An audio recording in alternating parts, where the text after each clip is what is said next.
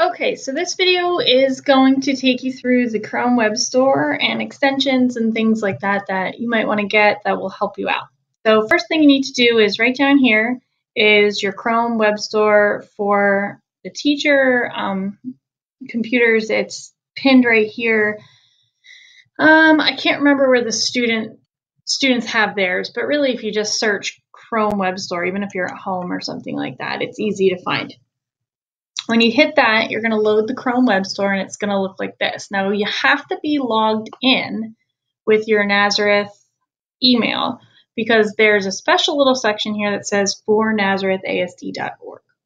Okay, so this is your Chrome Web Store. Right here's your little search box, so you can search whatever you want. And it'll pop up and you can easily add them to Chrome if you want, anything you think is usable. There's a couple of different things here. Now, extensions are basically things that you add on to your already existing apps, or you add on to help you use your already existing apps. So one extension that I really like that I have is the Google Keep extension. So I'm going to type that one in because if you tried Google Keep and you really like Google Keep, you're really going to like the Google Keep extension. I did a video on the Google Keep extension, but the Google Keep extension allows you to easily put Google items, or I'm sorry, it easily allows you to save things in your Google Keep. Okay, so extensions are like I said, just add-ons. Pinterest is one, so you could get your Pinterest add-on here or extension. You just, when you want one, all you do is you hit add to Chrome. Okay, it adds the extension for you. It usually takes a second here.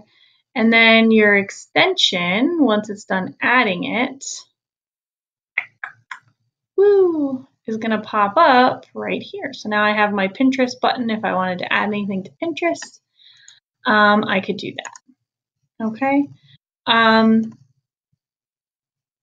There's some other search features that are nice. Runs offline is one. So if you want to find extensions that run offline, you can. If you just want extensions by Google, you can find just extensions by Google. Okay, Save to Google is a good one. All those kinds of things are here. Earth View is a good one. I'm going to talk a little bit about Google Earth in a different video. Themes. Themes allow you to customize your Chrome. Okay, so if you want a specific picture as your background, you can choose one from their themes, and then it's going to cause all of your Chrome to have a specific theme.